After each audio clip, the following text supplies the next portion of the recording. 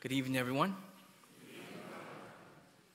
We begin the Triduum, right, this most sacred time of the year, the holiest of weeks, with today, Holy Thursday.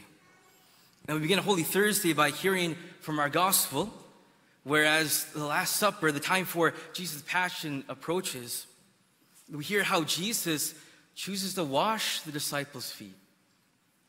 Now, maybe for some of us, as we hear of this act of Jesus, what Jesus does, that we think that perhaps simply it's a lesson in service.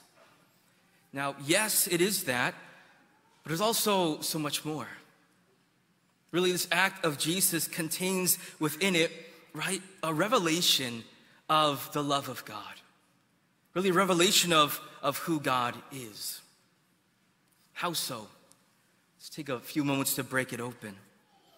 One, we have to understand that to wash the feet of another in this first century Judaism really was a task belonging to that of a slave, of a servant. And so we hear that Jesus, right, takes on this very humble approach.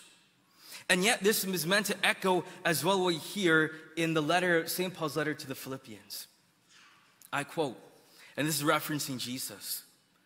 Jesus, who though he was in the form of God, did not regard equality with God something to be grasped. Rather, he emptied himself, taking the form of a slave, coming in human likeness, and found human in appearance. He humbled himself, becoming obedient to death, even death on a cross. Pope Benedict XVI mentions that this washing of the feet, of Jesus washing the feet of the disciples, represents the whole saving ministry of Jesus in one symbolic act. Because as we heard in Philippians, God is beginning to empty himself. So much so that, as we hear in Philippians, he did not regard equality with God something to be grasped. But he emptied himself, taking even the form of a slave. Again, here we see Jesus doing the action of a slave in washing the feet. But also hear that this self-emptying of Jesus, of God, continues, right? Because it's going to go on to death on a cross. And then it doesn't stop even there as well. It continues as well with the sacraments God gives to us in the Eucharist, right? In the priesthood, etc. And what we see here, again, in the self-emptying of God, that God holds nothing back, but humbles himself to the point of being a servant, and even more so to giving up his life for us. It shows us God's love. It shows us the lengths that God is willing to take in order to save us.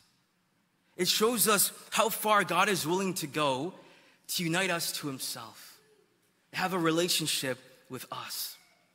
That yes, he goes down, right, to forgive us our sins, but even so much so to take upon himself the death of a criminal on the cross. And we see that Jesus, again, does this knowing fully well aware of who he is. Right, the gospel says that during supper, fully aware the Father had put everything into his power, and that he had come from God and was returning to God, he rose from supper and took off his outer garments. And it continues on. Jesus, knowing who he was, nonetheless emptied himself of the form of a slave and continue on it to show us the love he has for us.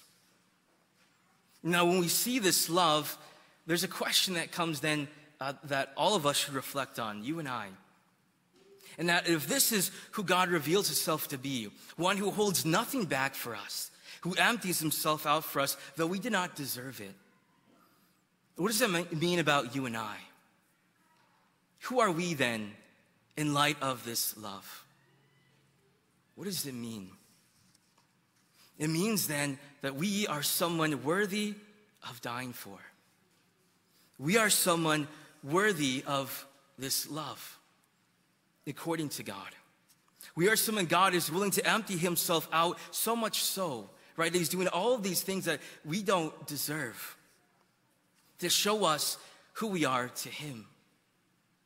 And when we understand just that love and really enters into the depths of our heart, begins to increase our capacity to love. It increases our capacity to live out the Christian life.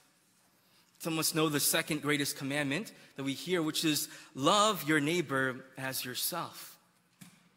If we know how loved we are, who we are in God's eyes, we have a greater capacity to love our neighbor. And so to put that in another way, do we love ourselves as God loves us? Do we love ourselves as God does?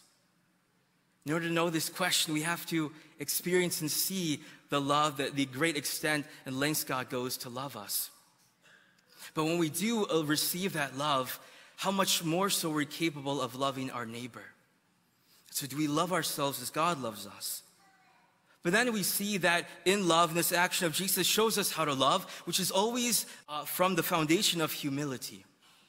To love and to grow in love and grow as Christ does, to love as Christ does, we have to love from humility. In other words, we have to see in others someone whom God loves deeply. Someone whom God is willing to empty himself out in such a way on the cross. Just like Jesus, we're meant to place ourselves in the second place according to them in respect to our neighbor. Not treat them as charity projects, but rather seen in them the beauty of God's love. Seen in them an image and likeness of God. And this comes, again, when we ourselves know who we are in light of God's love for us. And so the invitation today, as we begin this Holy Week, this Triduum, especially as we prepare those who receive communion, is to ask God to reveal to you who you are to him. Ask God once again, say, God, reveal to me your love.